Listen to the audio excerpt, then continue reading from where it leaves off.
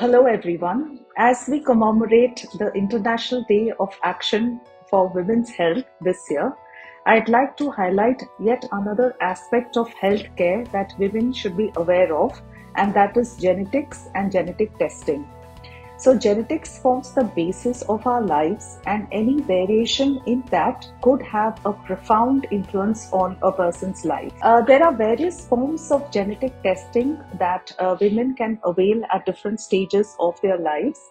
During the reproductive period, if they have a certain difficulty getting pregnant or they have recurrent miscarriages, they can explore genetic testing to understand the root cause of the problem.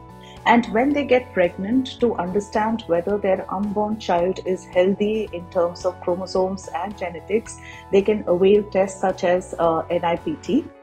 There is yet another test called carrier screening. So this actually looks at the genetics of the lady as well as her partner, and it can give a risk assessment of some sort of variations which may be present in both, and that can lead to the birth of a seriously abnormal child.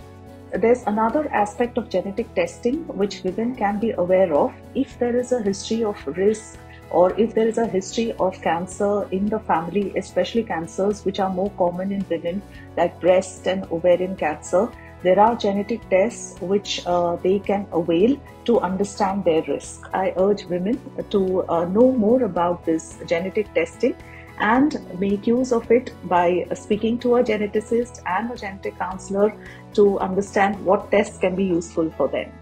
Thank you.